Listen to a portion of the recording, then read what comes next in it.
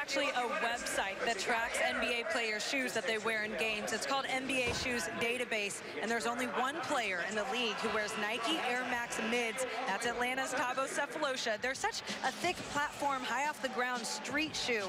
The reason is that after his ankle surgery, he wore the Air Maxes as his everyday shoe. And when he got back on the court, Bob, they were just the most comfortable. Now, players around the league have told me that they don't know how he does it. They're so high off the ground. Doug McDermott with the Bulls said he's wondered that about Thabo for a while, but that he has such lateral quickness, he can get away with it. Thabo says, hey, more height, maybe more rebounds, right?